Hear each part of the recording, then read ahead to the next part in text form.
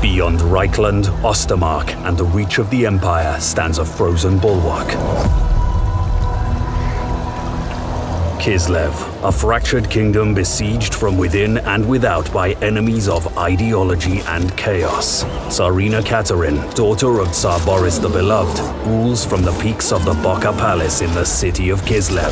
The Ice Queen must lean heavily on her ice court if she means to bring order and security to these turbulent lands.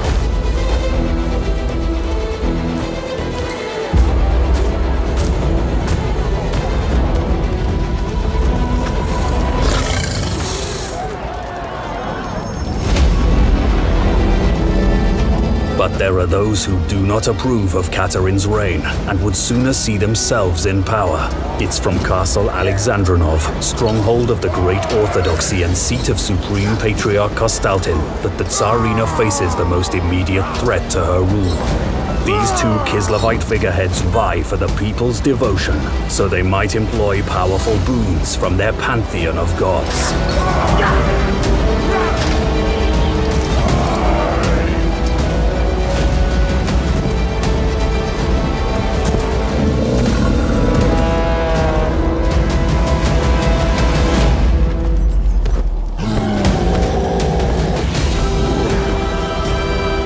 Further north, between the northern and eastern oblasts, stands the Cursed City. Prague is the bastion of the north, a title earned through blood, corruption, and endless siege.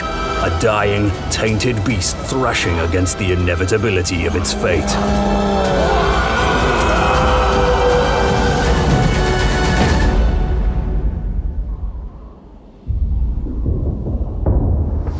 In the east, far from Kislev's frosty plains, loom the deadly mountains of Morn. Here, ogres and other merciless beasts make their home, though none more awe-inspiring than the deified Firemouth volcano, from which magic-wielding ogres known as Firebellies draw their considerable power.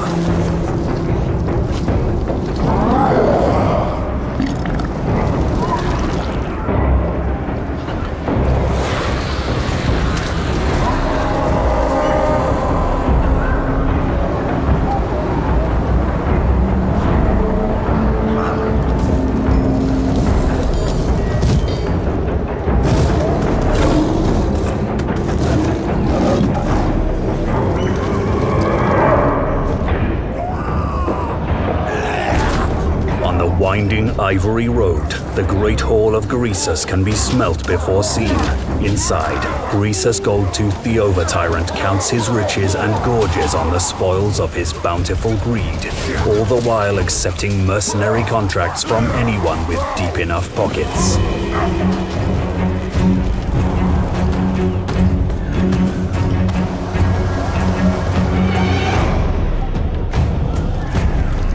Further east, straddling the border between the mountains of Morn and Grand Cathay, is the narrow Worm Pass.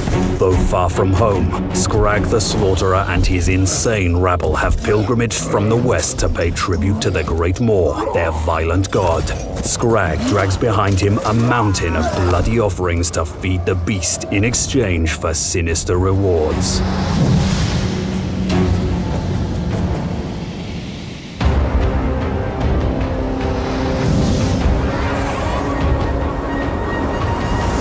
Bordering these terrible mountains are the isolated lands of Grand Cathay.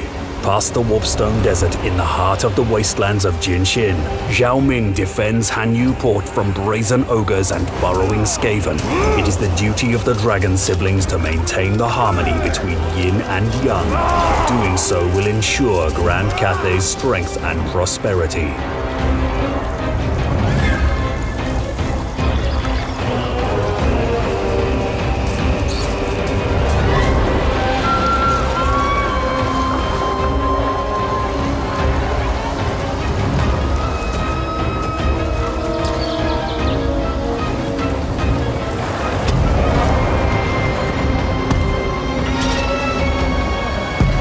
On On the most eastern edge of Grand Cathay is the capital city of the Celestial Loyalists, Wei Jin, above which hangs the Celestial City, home of the Dragon Emperor. With the turn of the Wu Jing compass, the Dragon Emperor's children can carve out Cathay's fate, economic powerhouse or machine of war. The compass decides. The Great Bastion snakes and weaves across miles of country, physically separating Grand Cathay from the chaos wastes beyond. For centuries has this wall stood firm, repelling legions upon legions of twisted demons and foul chaos worshippers. The Cathayans must remain vigilant, for the threat of invasion is ever growing. Past the lands of stone and steel is Gunpowder Road, home of Nangao and Miaoying. From here, the Storm Dragon rules the northern provinces and garrisons the Great Bastion. To fund such a task, she dispatches caravans along the Ivory Road, trading with distant lands beyond the mountains. Hers is the task of unending stewardship, for if the Bastion falls, it's the people who suffer.